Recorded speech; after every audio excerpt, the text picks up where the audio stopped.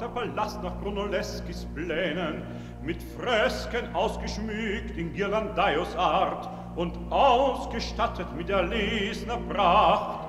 Giuliano Pazzi ließ das Haus sich schaffen, doch lange blieb es nicht in seiner Hand. Es wohnte da ein Bardi, dann ein Spini, bis es ein reicher Handelsherr stand.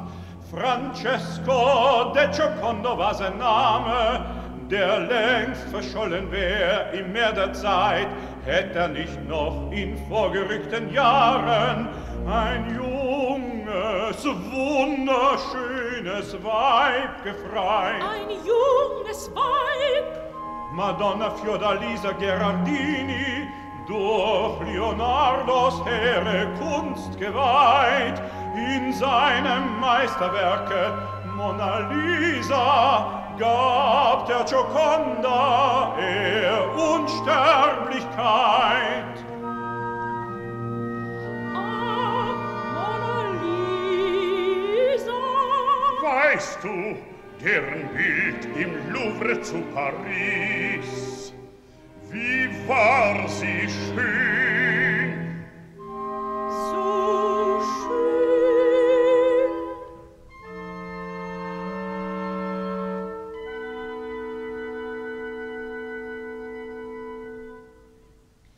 Wie heißt der Platz? Die Santa Trinita.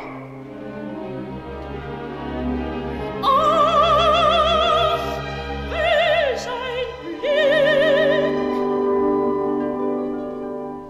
Ja, der Arno War schon her. vor 20 Jahren schon auf meiner ersten Hochzeitsreise. Vor 20 Jahren. Und dies ist meine erste. Alles kennst du schon, hast alles gesehen. Und ich so wenig noch von dieser Welt. Noch weniger ich.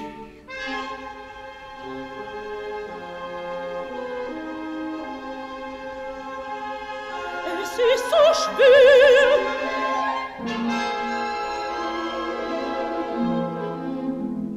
So gib doch Acht, die Perlen,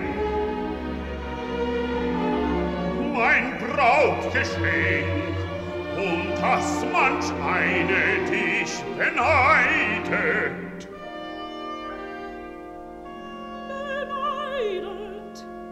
Ach, Perlen bedeuten Tränen, sagt das Volk. da, nimm zurück. Ich mein, verwahre sie. Ich lieb sie nicht, die Perlen.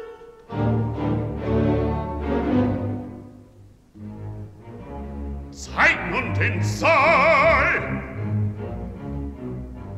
Ja, dort ist geschehen, was die Chronik meldet.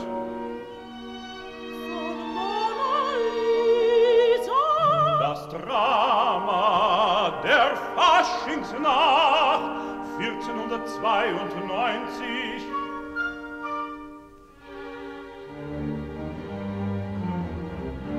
Fra Bartolo den Schlüssel zu Sala dei Sospiri.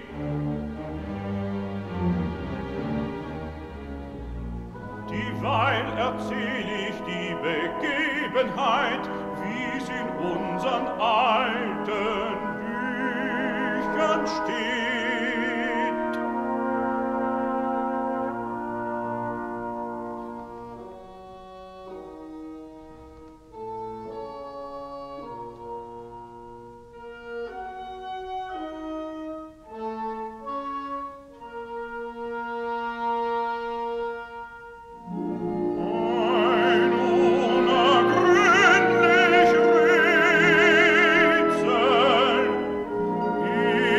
Ist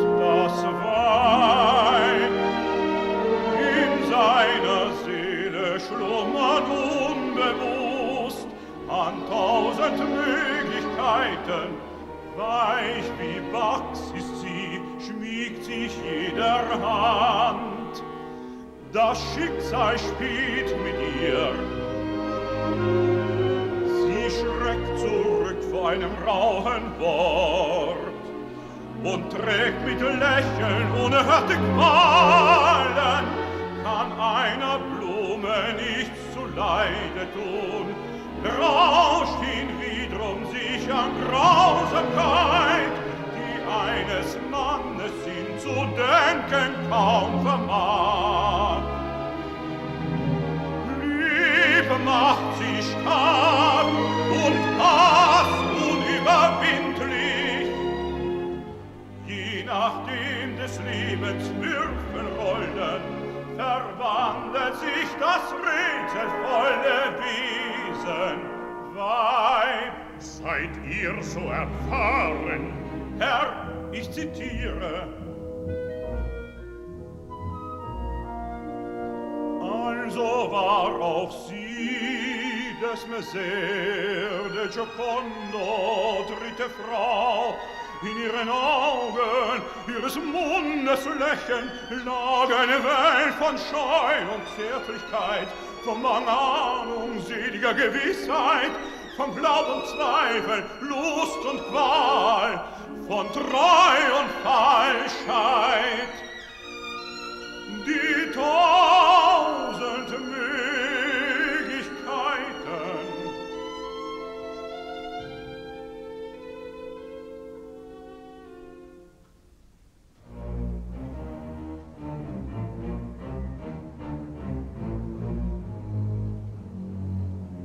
Der Mediceer toller Karneval tobte durch Florenz. Ein Sinnentaumel hat die Welt erfasst. Damals begab es sich.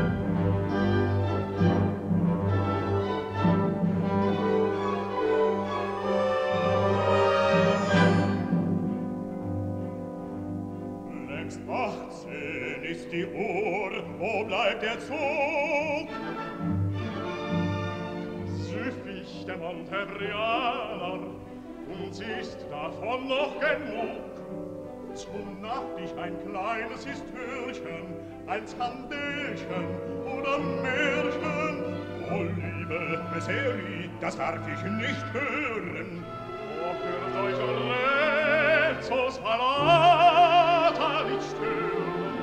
Arrigo, du sing es vor, soll stolz sein auf unserem Tor.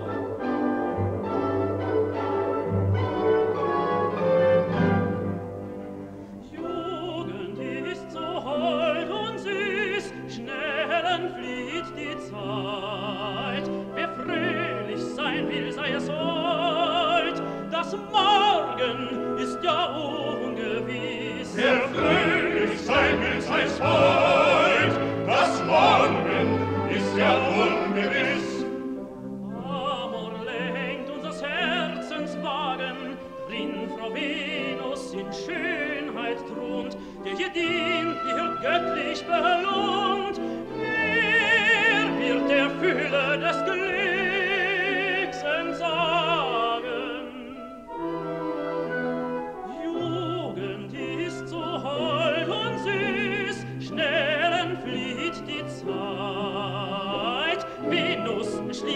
Paradies, wer glücklich sein will, sei es heut. Ist so hold und süß, schnelle fliegt die Zeit. Wie lustig ist das Paradies, wer glücklich sein will, sei es heut. Auf später denn, Messer Salviati! Bacchus ist Venus liebster Begleiter.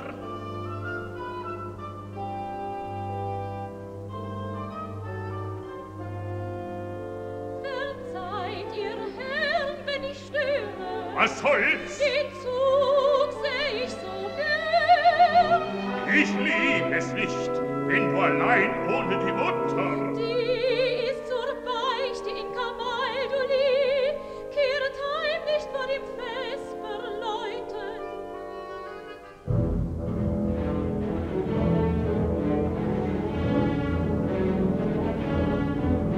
Sie kommen schon, ach Väter!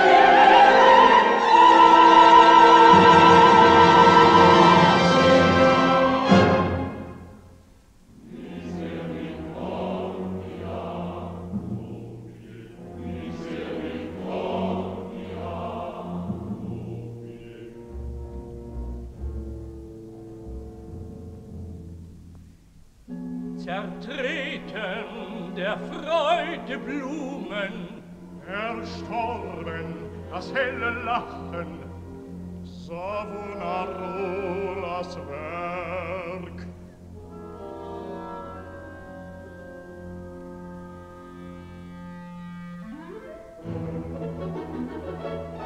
Satyrs, die Venus war's, Ginevra im Schmuck des goldenen Haars, die als die erste ihm zu Füßen sang, Misericordia. Nun liegt sie da, in Reut zerflossen, einer Ohnmacht nah. Holt sie herauf! Ja, hole sie! Nein, nein, das will ich tun! Warum, Francesco? Ach, im Karneval. Und Mona Lisa wird so ihr gütig, wie zu jedem sein.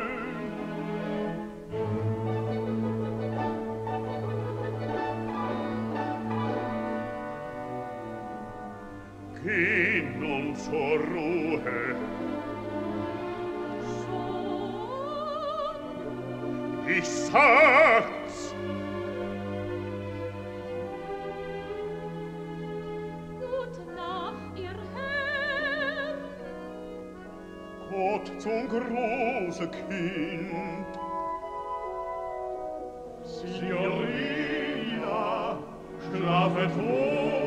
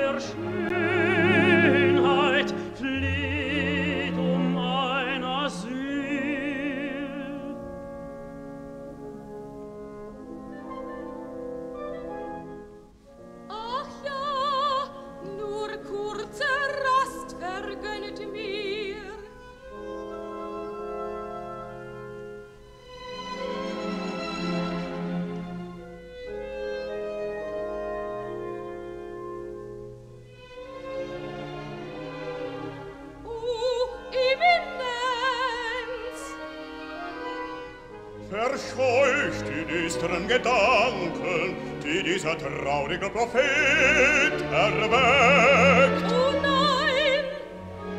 Oh nein! Es ist so süß, so wundersam zu büßen.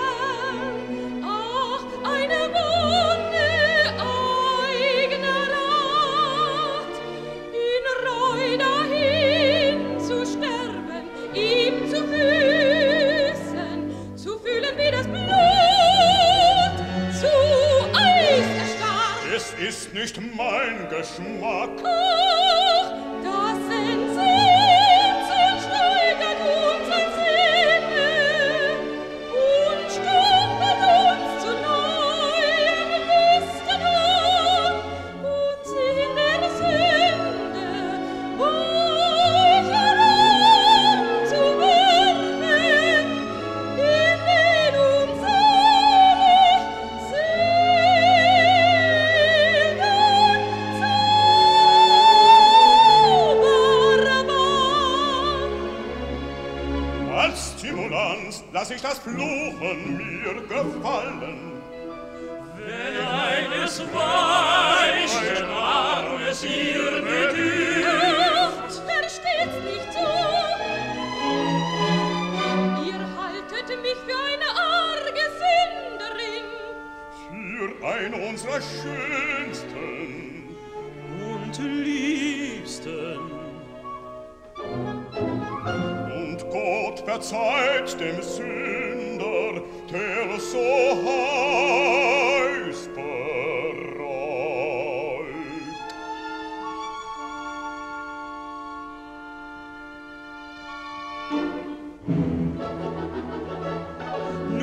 Wer kommt, trinkt uns Bescheid. Was? Trinken ohne Gesang? Wer wie eine Glocke ohne Klang? Schnelle, schnelle, Ritornelle.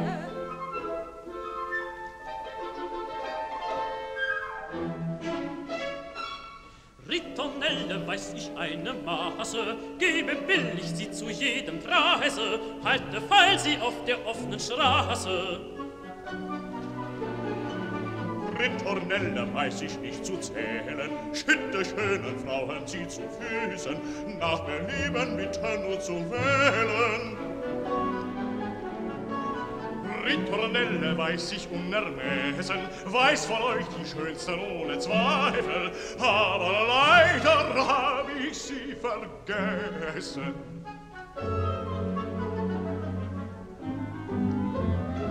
Blüten ihr Granaten, einem von euch gehört mein Herz. Wer es ist, müsst ihr erraten. Blüte der Linde, sagt schöne Madonna mir durch die Blume, wo ich euch heut Abend finde. Blüten der Limone, frag nicht zu lang, frag nicht zu viel. Ihr wisst ja doch, wo ich wohne. Blüte der Nelken, ach die Blume, unsere Liebe, sagt, wie konnte sie welken? Blüten ihre Seele, jammert mir nicht entschwungne Liebe, einmal endet doch jede. Blüte der Primel, Sankt Petrus ist, ach, seines Amts entsetzt, denn ihr vergebt den Himmel.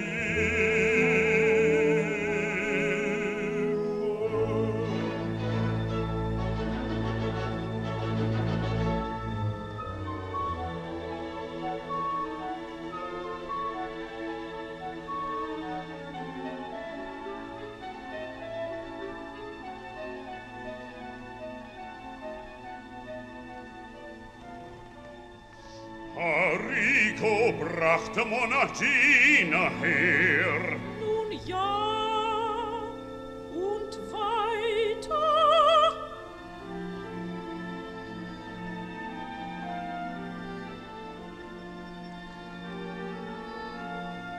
Wer gab dir die Blumen? Niemand gab sie mir, sie lagen auf dem Weg. Meine Lieblingsblumen sind es, Iris, weiße Iris. Du liebst die Irisblüten, davon wusste ich nichts. Woher auch solltest du? Sprachst du mit jemand unterwegs? Mit keinem sprach ich. Sahst du jemand? Viele sah ich. Ich meine, Lisa.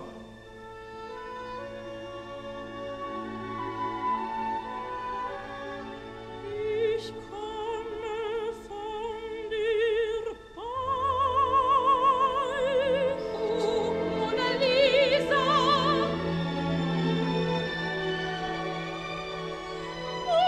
Monarchina, ich grüße euch und auch euch, Messeri.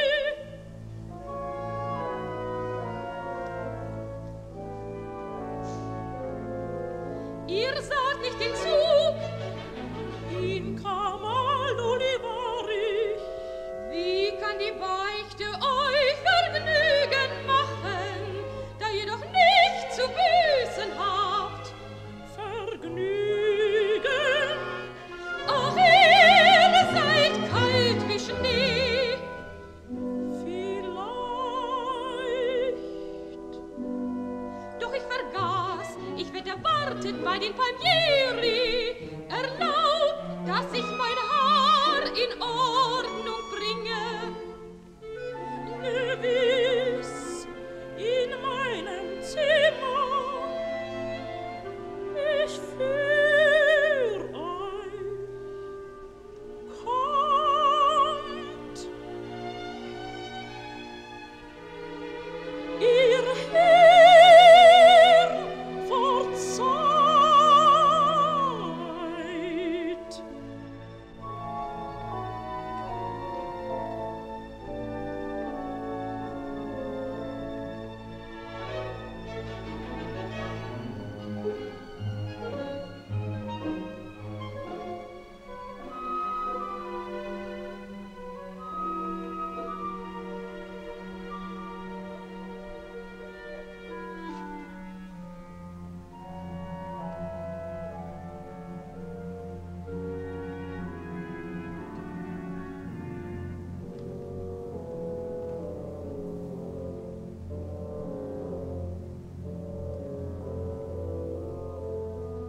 Was ist, mein Freund, nicht glücklich blickst du und hast solch schönes Weib.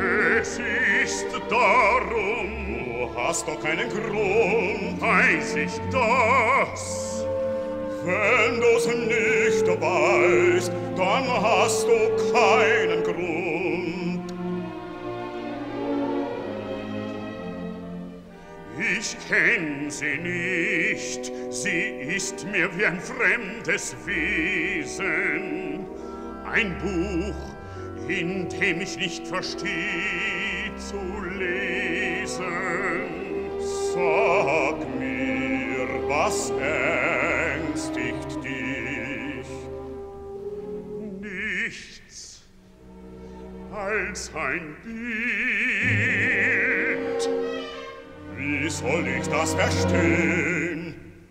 Du hast sie eben hier gesehen, das marmorblasse, ruhige Gesicht. Sie war wie stets, ich kenn sie anders nicht. Das ist's, auch ich kenn so sie jeden Tag. Die Lippen ohne Lächeln, die Augen ohne Frag, so still, so willenlos, in jeglicher Bewegung und in der klaren Stimme keine Regung. Ja, ja, so ist sie jeden Tag und jede Nacht.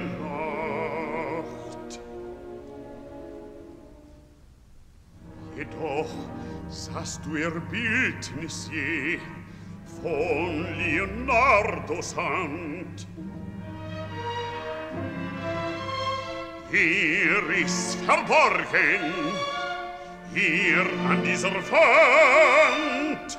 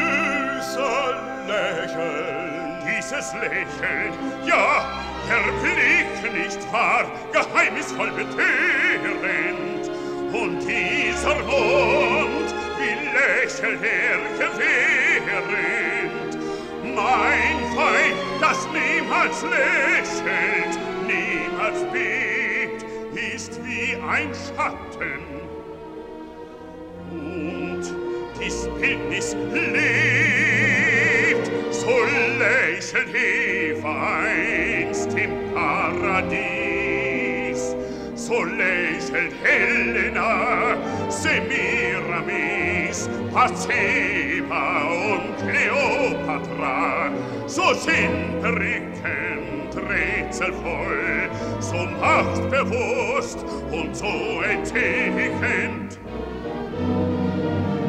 Ich muss das Rätsel ihres Lächelns lesen.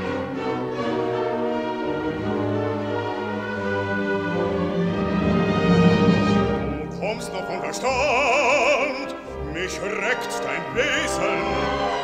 Ich forsche in ihren Zügen, prüf ihr Mienen, ich überhäufe sie mit Kostbarkeiten, und sie bleibt still.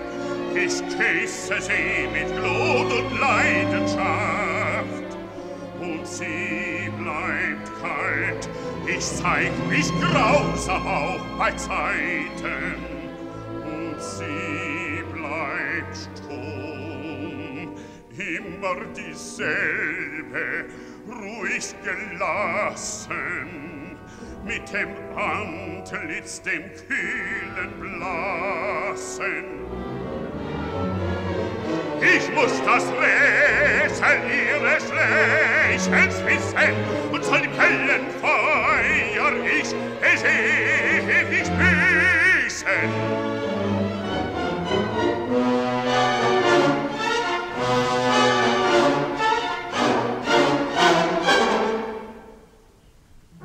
Messer Giovanni.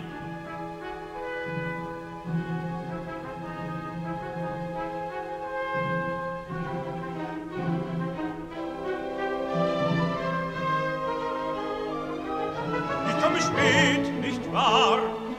Was? Unser Florentiner Karneval? Hattet ihr Vergnügen? Ja und nein, ich stürzte mich in das Treiben hinein, aber die tolle Lustbarkeit hat mich heute nur mäßig erfreut, weil ich... Aha, was ihr gleich denkt. Nur ein paar Augen hab ich gesehen, unirdisch schön. Weiter nichts. Nur einen Blick. Damit beginnt jedes Liebesglück. Und dieser Blick galt nicht einmal mir. Ja, blieb ich hier. Doch morgen früh muss ich wieder nach Rom. Also addio, schönes Phantom. Ja, weiter war es nichts als das Phantom eines teuren Gesichts. Nun zum Geschäft, Messer del Giocondo, die Perle für den heiligen Vater. Gleich sollt ihr sie sehen. Gelüstet euch, ihr Freunde, meine Schätze in Augenschein zu nehmen. Also bleibt. Herzlich gern, gönnst uns ja den Anblick just so selten wie den der schönen Mona Lisa, deiner Frau. Das ist was anderes.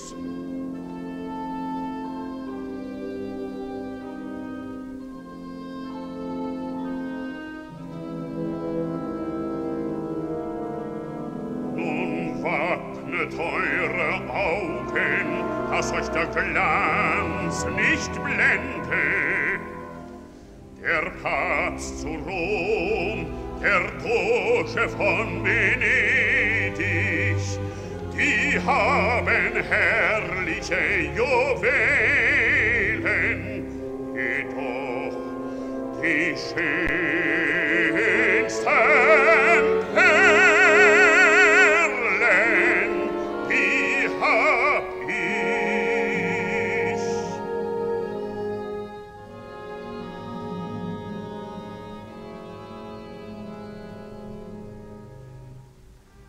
Für sie ersann ich diesen Schrein. Hier öffne ich die eine Türe.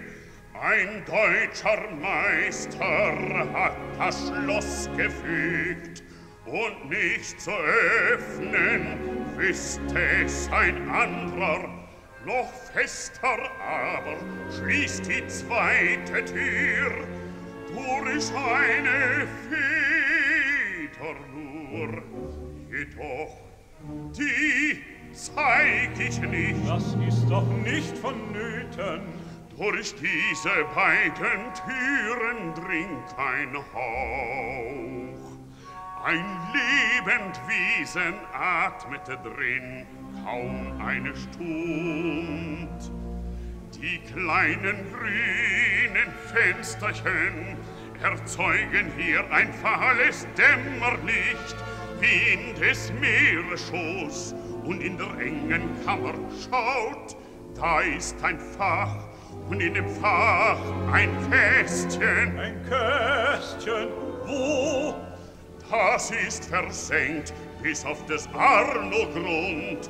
Ein Arm des Stroms fließt unter dem Haus. Mit einer Winde hol ich's herauf.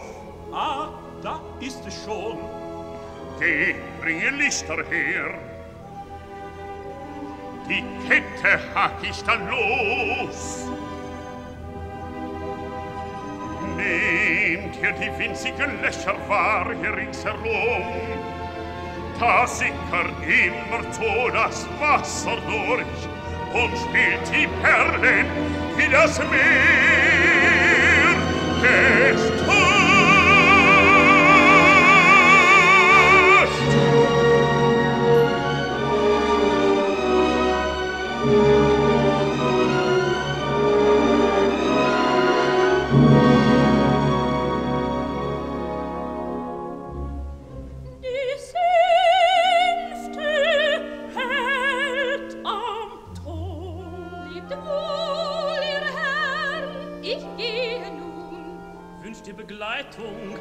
Nein, danke, heute nicht. Aha, es hart der Sünde weicher Arm. Erraten.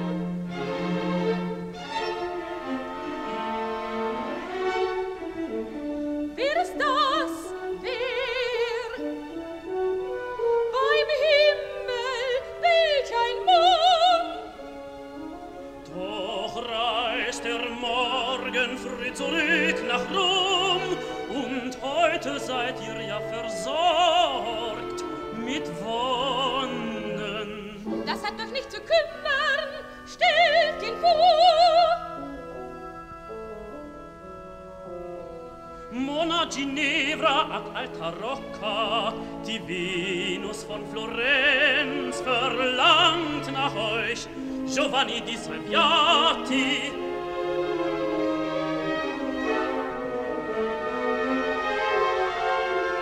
Der Venus, meine Huldigung. Ihr kommt von Rom und bleibt heute Abend nur. Er fehlte noch in ihrer Sammlung. Eure Signoria.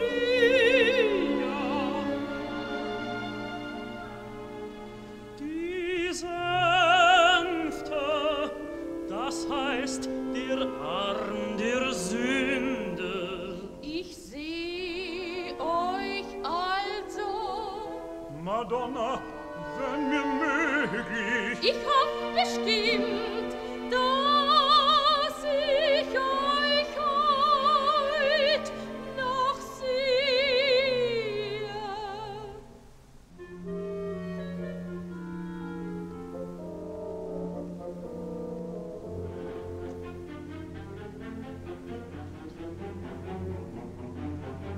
Zu unserem Herrn endlich.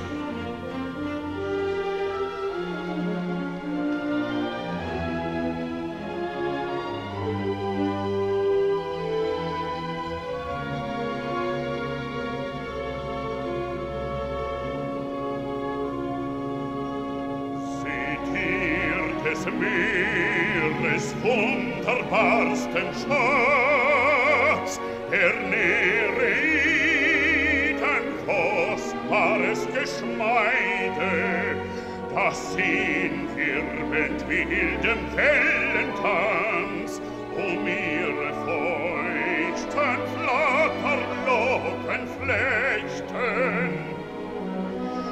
Hört wie mit leis geheimnisvollem Rauschen die Silberhörner durch die Finger riesen.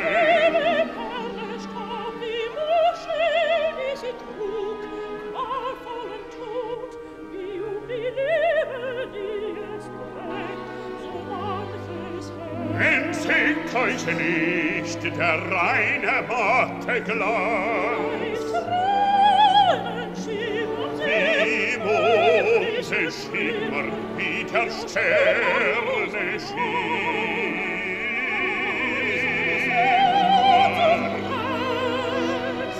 Ich liebe sie, meine Perle. Ich lieb sie nicht, die Perle. Und wenn es gilt, von einer sich zu trennen, so hab ich Kummer, sehne sie zurück. Wenn eine krank ward und den Glanz verlor, so weiß ich, was Not ihr tut. An einen warmen Körper sich zu schmiegen, an einer weißen Brust zu liegen. Allabendlich leg ich die schönsten Perlen Hals und Busen meiner Mona Lisa. Mit meinem Herzblut nähr ich seine Perle. Sie nähret sie mit ihrem jungen Blut, liebet sie mit ihres Herzens Blut. Ich also kalt, taucht ihnen eine Seele einst. Und ich liebe sie, meine Perlen.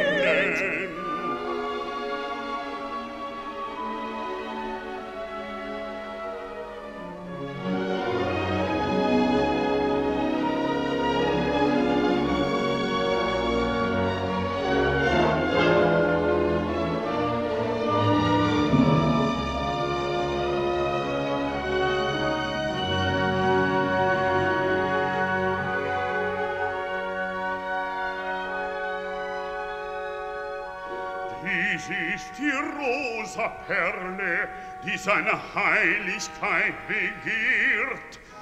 5000 Golddukaten ist sie wert. Vollmacht hab ich, jeden Preis bezahl ich. Ja, ich weiß, es ist nicht das. Ich lieb sie sehr. Wundervoll ist sie.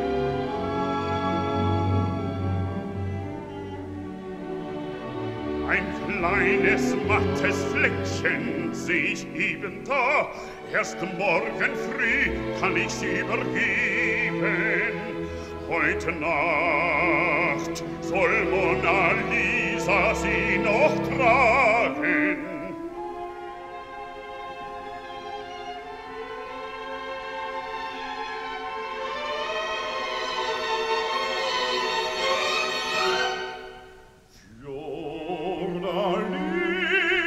Fiordalisa! Giovanni de Salviati!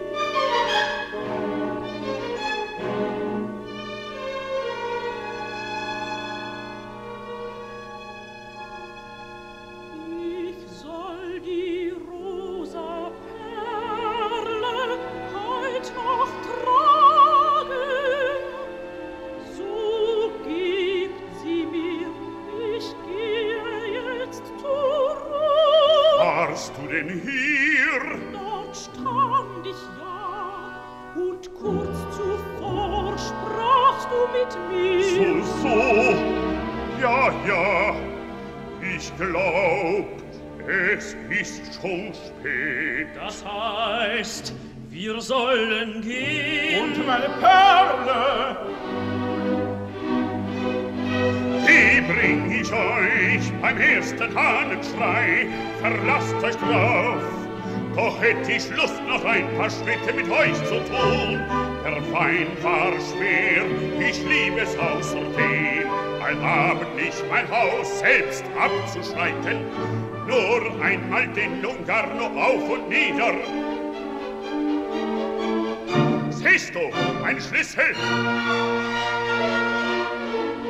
Kommt ihr nicht mit? ich habe es näher über die Piazza. Das will ich nicht. Lasst ihn gehen, Monagina wünscht ihn noch zu sehen. So Reiset denn mit Glück. auf morgen früh.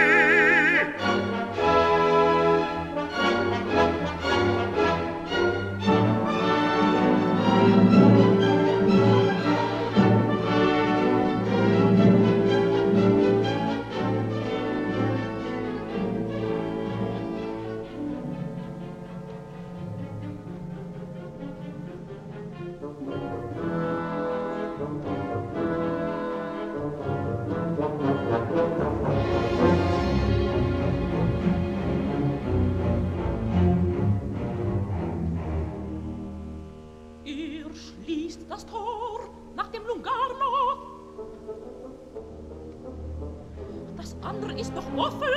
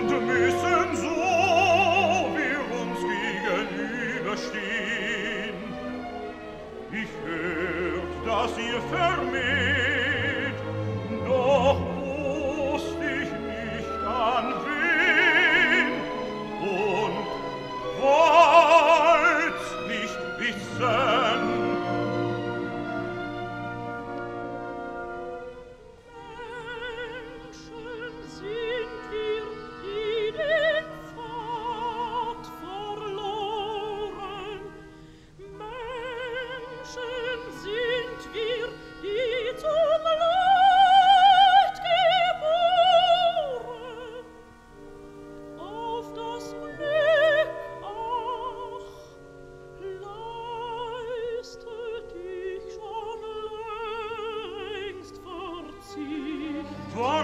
habt ihr? Oh, frag mich nicht.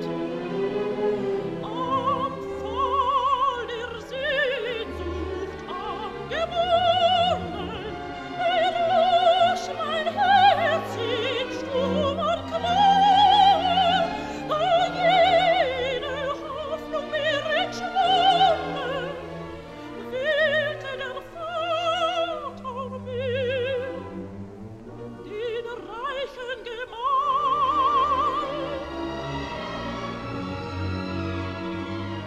Ich ahnte nicht, wie schwer zu dulden der ungeliebte Gemahl. Ach, geht, nun besiegt schmerzlichst mein Verschulden.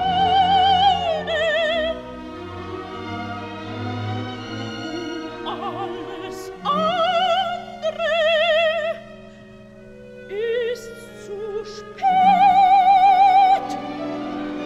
Nein, nicht zu spät. Die Weiber leben, die Herzen glühen, die Pulse beben und brennten uns der Hölle Flammen. Ein Wunder führte uns zusammen.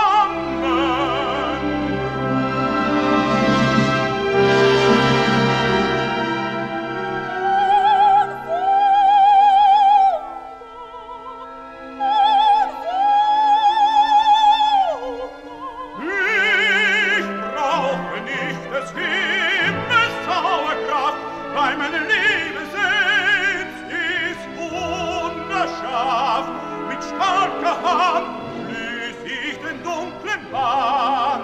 Zu lichten Höhen trage ich mein Herz hinan.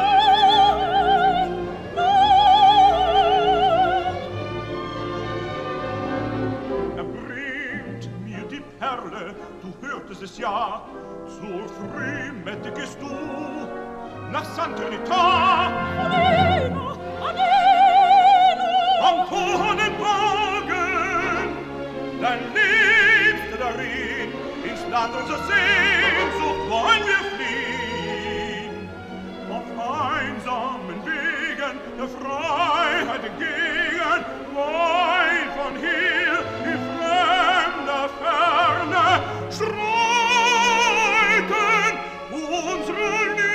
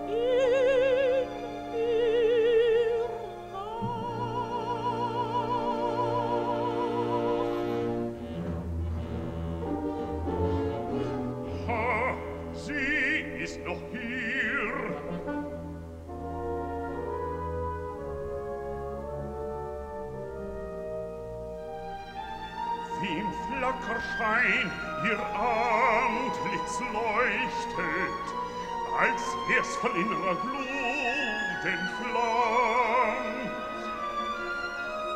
Was ist? Sie lächelt.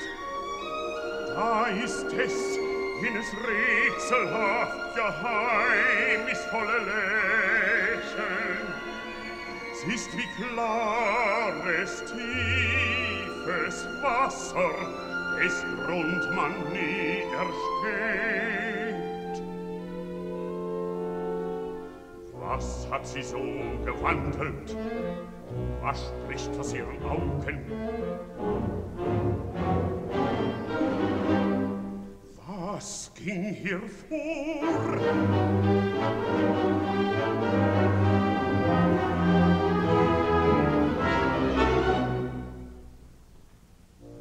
Komm, wir wollen gehen.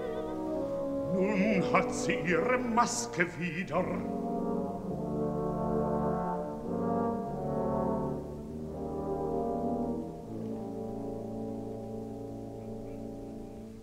Das andere Tor nach der Piazza muss ich verschließen.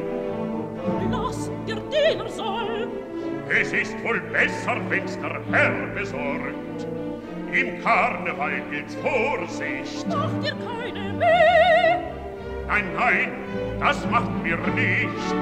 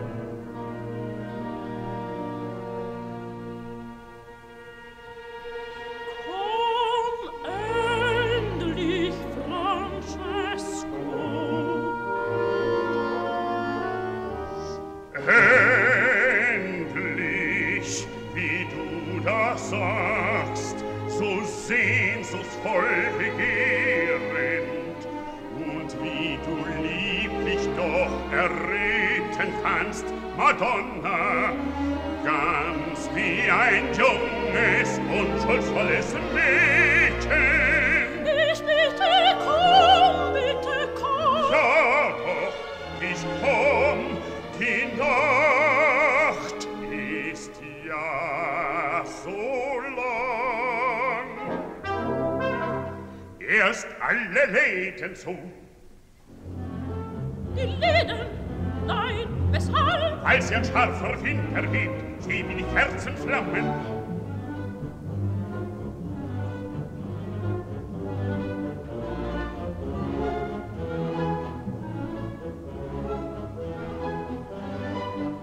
Wo steckt er nur? Dort sicherlich.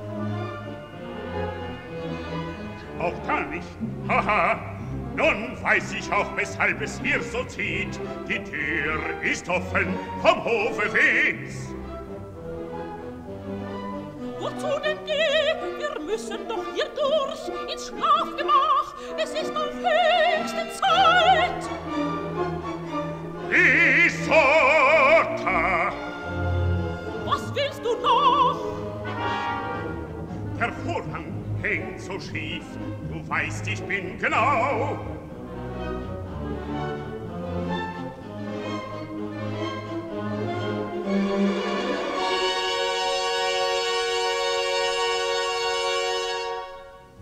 Er ist im Schrein. Er ist im Schrein.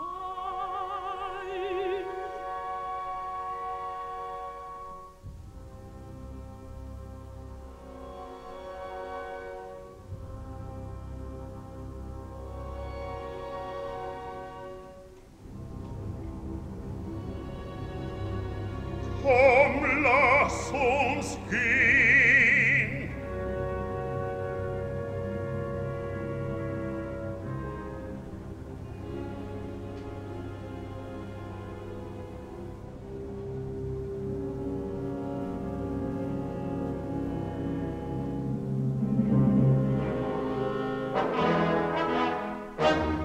Ihr Weiber macht uns Männer doch zum Narren.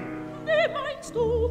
Die Liebessehnsucht meiner schönen Frau zu stillen, hätt ich beinahe vergessen, den Kasten abzuschließen, den Perlenkasten, meinen heiligen Schrein.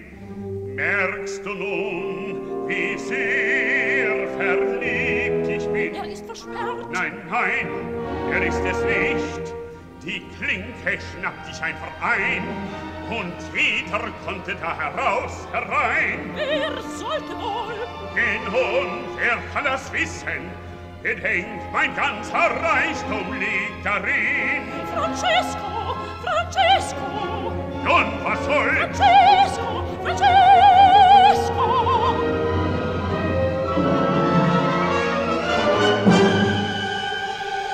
Sahst du schon den Toledano-Dolch, den dieser Tag ich erstand?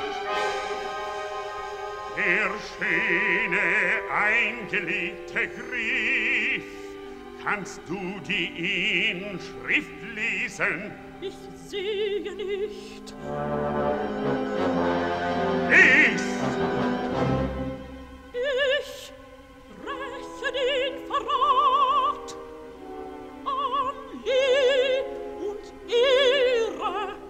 Ich räche den Verrat an Lieb und Ehre. Ein wundervoller Spruch. Den Dolch hat ein Grande sich bestellt, seines Weibes Treubruch zu ahnden.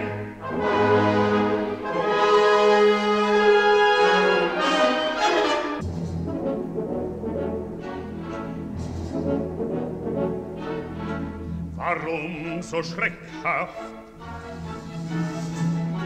Ein Liebesabenteuer, weiter nichts. Die laue Nacht ist wie geschaffen für der Liebe Freuden.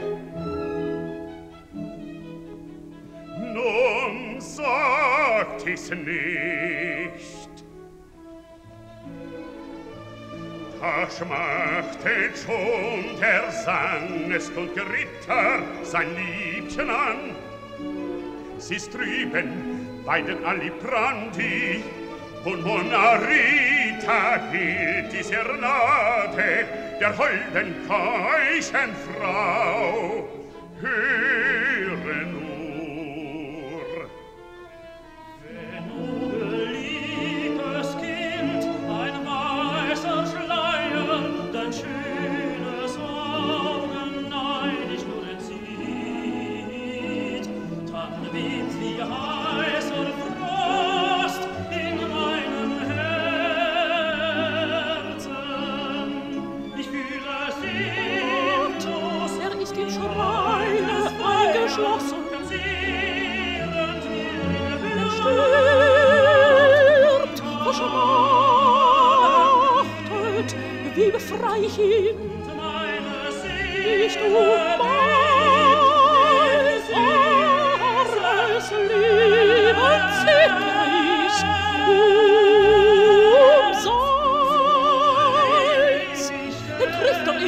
ist verloren. Was tu ich, großer Gott? Die mich verwundert. Was tu ich?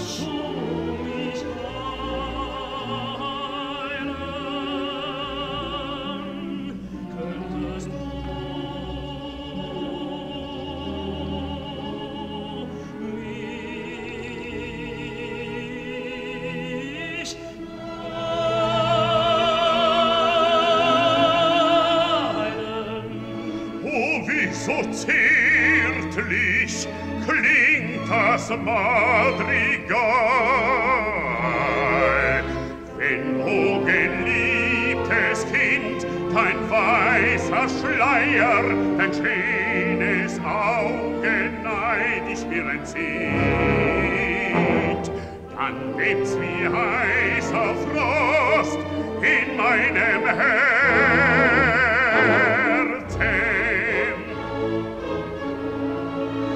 Wie schön du bist, Fiordalisa, und mein bist du in meiner starken Hand. Weg nun mit dem vestalischen Gewand. Ich lieb's, wenn sich die Frauen wehren. Du weißt es, das steigert mein Begehren. Still ist uns her, mit süßem Schall umsäuselt uns das Liebesmadrigal. Es ist so düster hier, ich will dich sehen, denn in der Liebe Lust die Sehnen dir vergehen.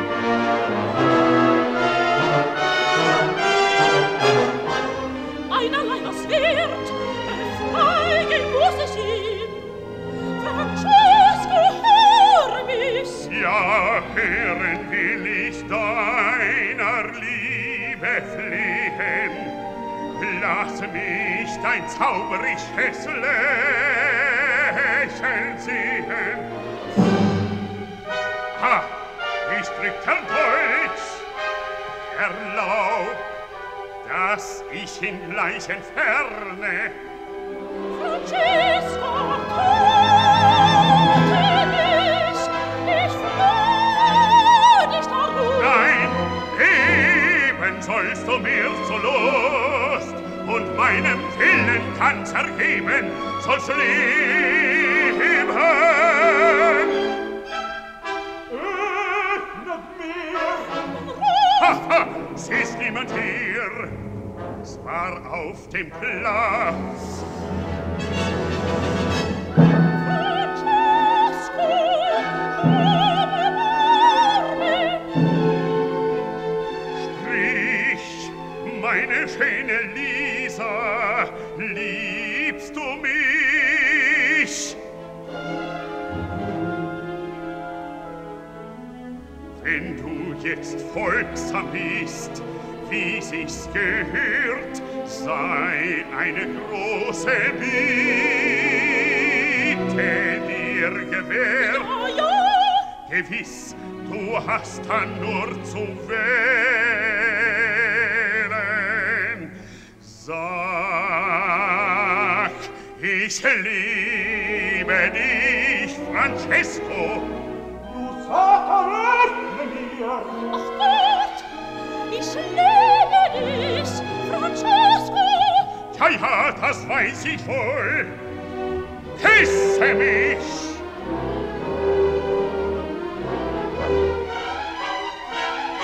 Ha! Du saugst das Blut mir aus dem Herzen! Nun sprich, du Hexe! Was soll ich gewähren? Was ich will, vielleicht ist's sonderbar. Allein, ich fleh dich an, den Schlüssel zu dem Schrein. Ha! Ha! Ha! Weil du denkst, die Perlen sind mir werter als meine Frau. Ja, ja. O eifersüchtige Weiber, den Schlüssel willst du weiter nicht. Ich bitte dich darum. Da ist er.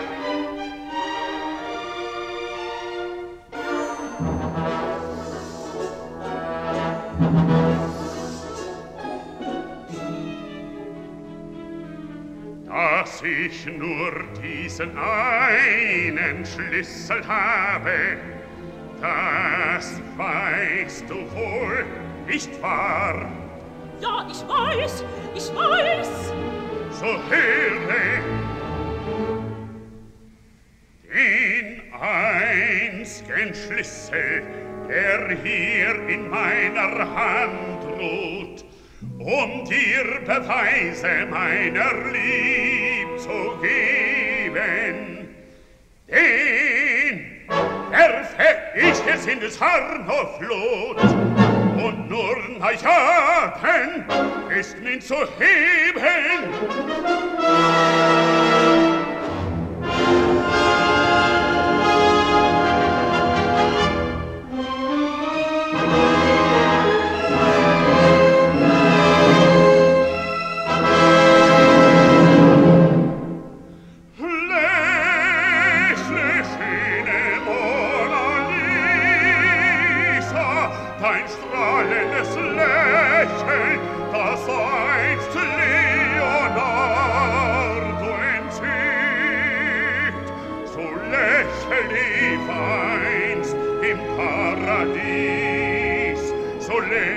Helena, Semiramis, Haseba und Kleopatra, so sinnbrückend, rätselvoll, so hinreißend, holdgefährend.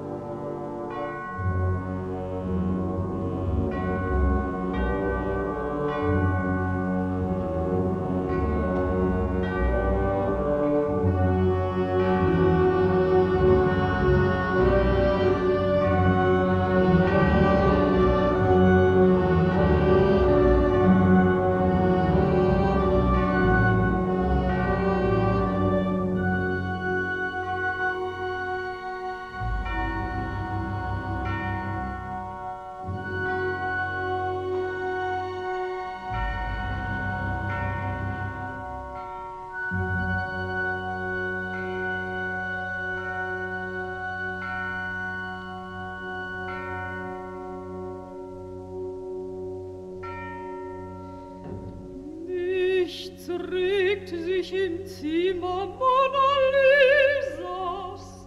Ich pochte keine Antwort. Und sie versprach mir doch zur Aschermittwochsmess mit mir zu gehen. Sollt mit dem Vater sehen. Denn du hört ich vor Tau und Tag die Tore öffnen und das Haus verlassen. Wie düster es hier ist, wie still, wie kalt. Geh, öffne doch die Läden, und ich lösch das Licht. Gleich einem armen Sünderflämmchen flackert es. Es kann nicht leben und es kann nicht sterben.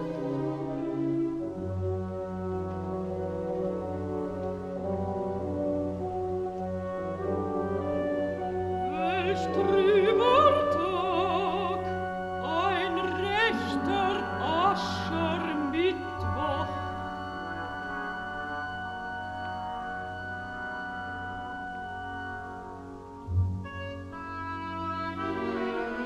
Komm, Picarda, wir gehen die Weide nun Darno hinab und sehen nach meinem neuen Boot.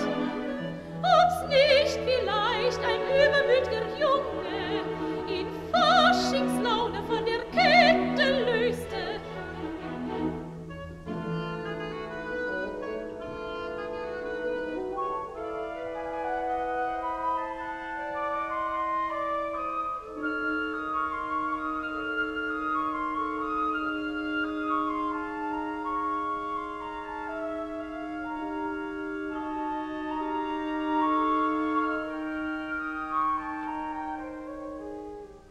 Grüner, grüner, blau blühender Rosmarin.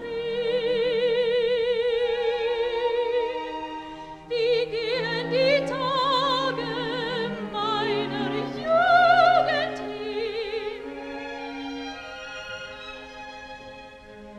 Wie die Blätter an deinem Strauch, gleichet ein Tag dem andern auch. Grüner, grüner, blau blühender Rosmarin. Warum ist so sehnsuchtsschwer mir der Sinn? Wie deine Blüten drängen ans Sonnenlicht, such ich die Lieb,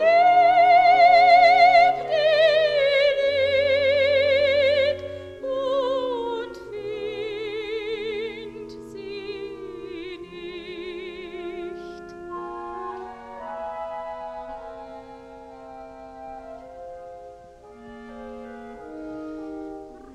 Grüner, grüner, blau blühender Rosmarin.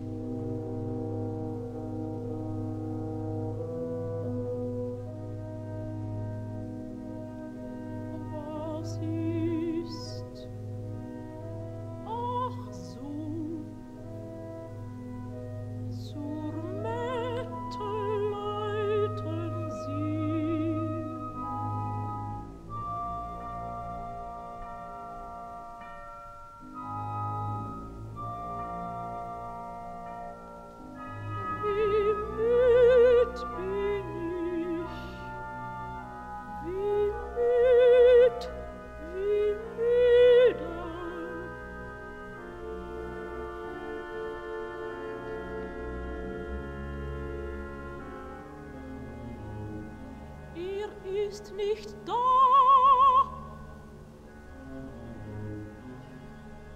Ist schon auf. Ach, Gott sei Dank. Die fürchterliche Nacht, solch schauerlicher Traum.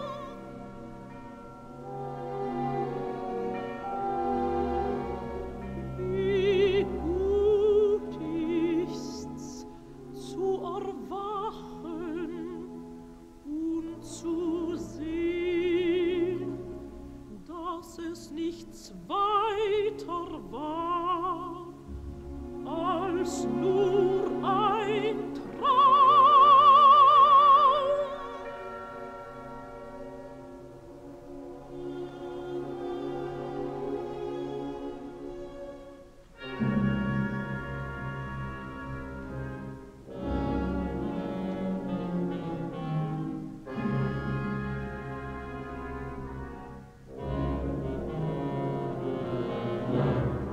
Ich weiß nicht, wie mir ist.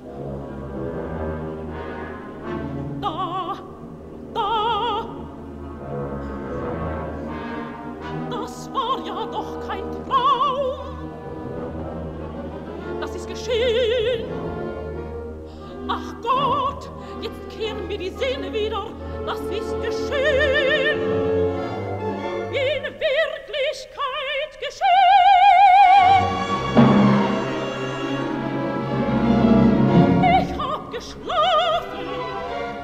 Ich hab geschlafen, ließ ungenützt die Stunde vergehen und tat nichts, ihn zu retten. Der Schlüssel, Gott, der ist im Fluss.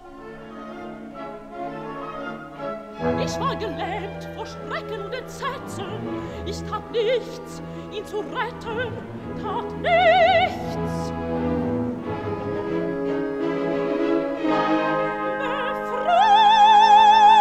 Befreien muss ich ihn, alles andere gilt mir gleich. Befreien.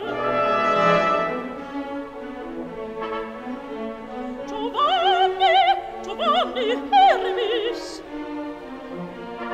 Hör mich, Giovanni! Ich bin da, ich, Fiordalisa! Nur einen Augenblick Geduld noch, ich hole Leute, schlag die Türe ein, Giovanni!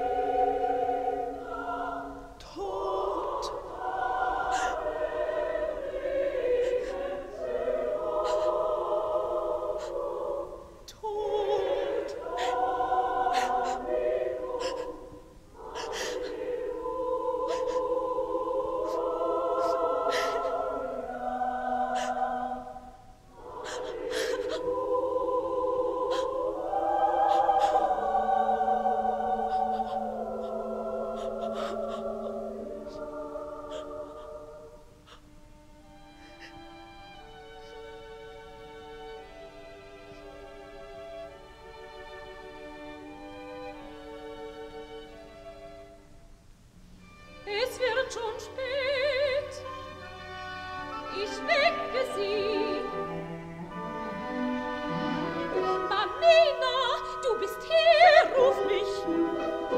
Nun, siehst du Zeit, so, mein Gott, zur Aschermittwochsmesse. Ich wart schon lange, erging mich am Lungarno mittlerweile. Und sieh nur, was ich fand in meinem Mut, solch sonderbaren Schlüssel, ganz ähnlich dem, wie Vater ihn besitzt, zum Perlenschrein. Den Schlüssel zum Perlenschrein, sagst du? Ich sag, er sei ihm ähnlich. Wo fandst du ihn? In meinem neuen Boot, das, wie du weißt, dort unverankert liegt. Den Schlüssel bringst du, bringst den Schlüssel. Ja, und bringst ihn wo? Gewiss, wenn du ihn willst. Ob ich ihn will, ob ich ihn will. Ach, Mütterchen, was ist? Nichts, Töchterchen. Geh nun zur Mess, geh.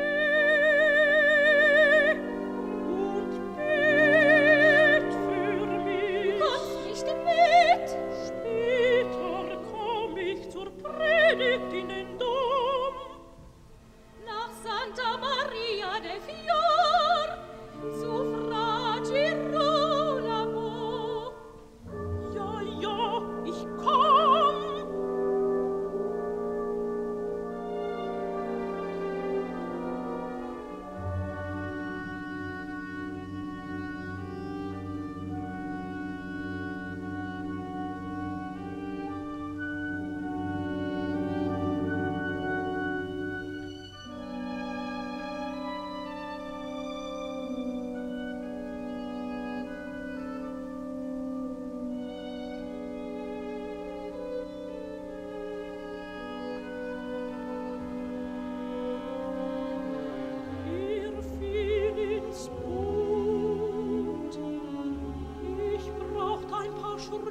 Zu gehen, hätt ihn gefunden.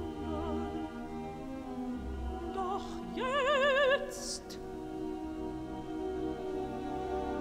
ich bebe, mir fehlt die Kraft, die Tür zu öffnen.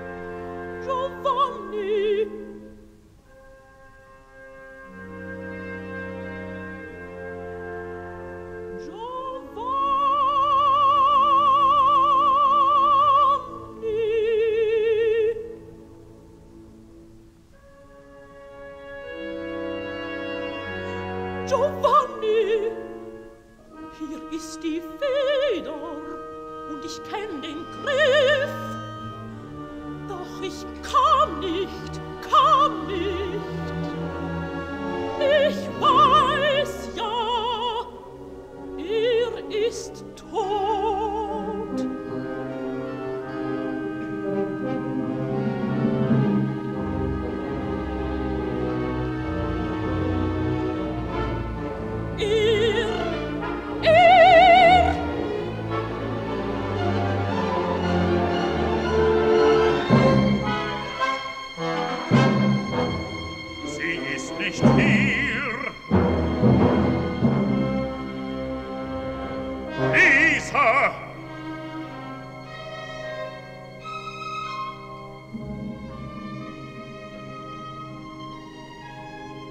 Was tust du dort?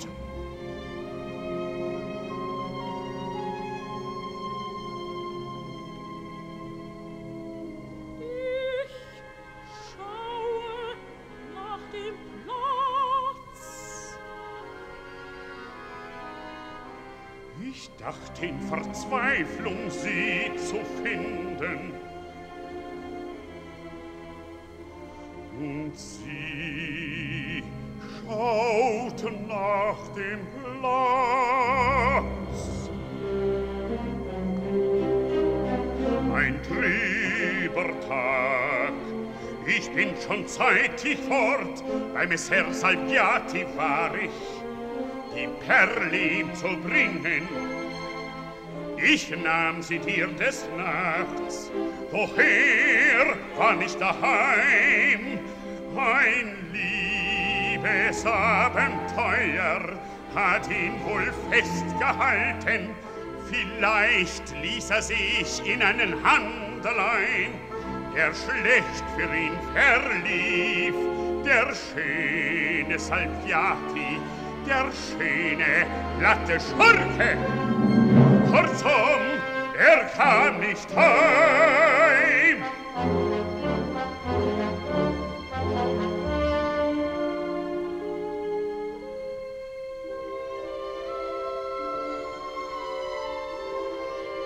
Sie lächelt. Sie lächelt.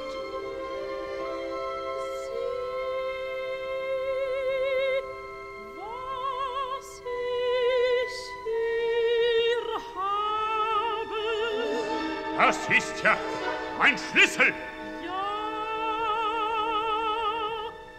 zu dem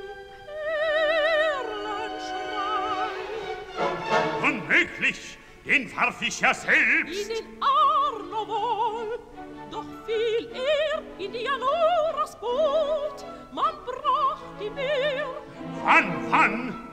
Nun ganz kurz, nachdem du mich verlassen hast. Er brachte ihn. Das Mädchen, Picarda, spät kam sie heim. Es war ja Karneval. So hat sie ihn befreit, so lebt er noch. Darum lächelt sie so wenig. Gebt den Schlüssel. Ja, doch. Mir ist er nicht von Wert. Du weißt, ich frag nicht viel nach deinen Perlen. Und eben fällt mir ein, ich hab heut Nacht die Schnüre nicht getragen, die für Madonna Borgia bestimmt. Gib sie heraus, ich lege sie gleich an, dass sie an Glanz gewinnen. Er lebt. Was zögerst du? So gib mir doch die Perlen.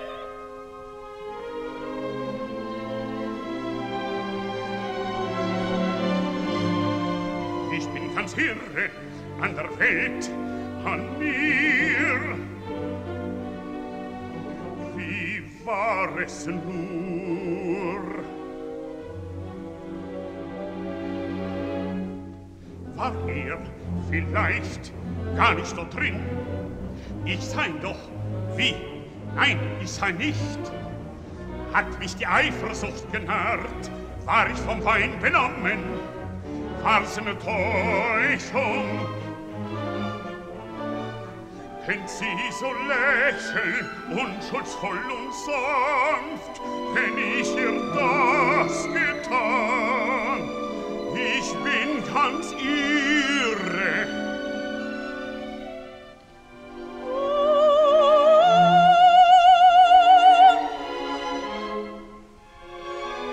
Ja, die Perlen der Lucretia. Ich hole sie.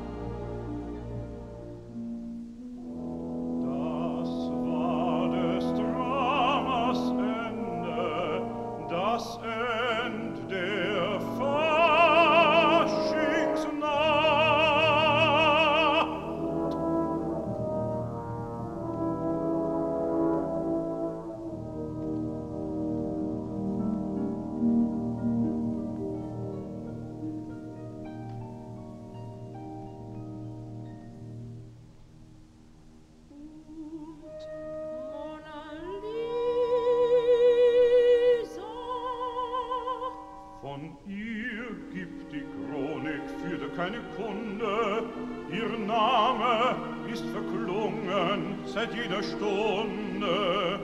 Einzig ihr Bildnis lebt und zwingt noch heut die Herzen in den Bann.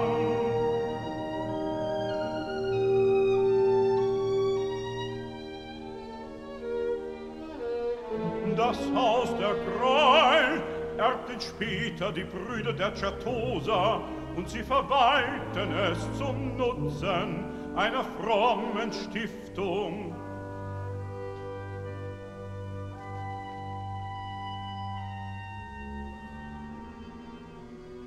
Nehmt, mein Bruder, lasst eine Messe lesen für Seelenheil, ihr arme Mona Lisa.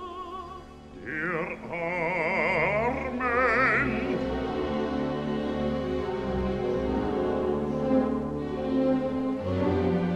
Wir danken, Bruder.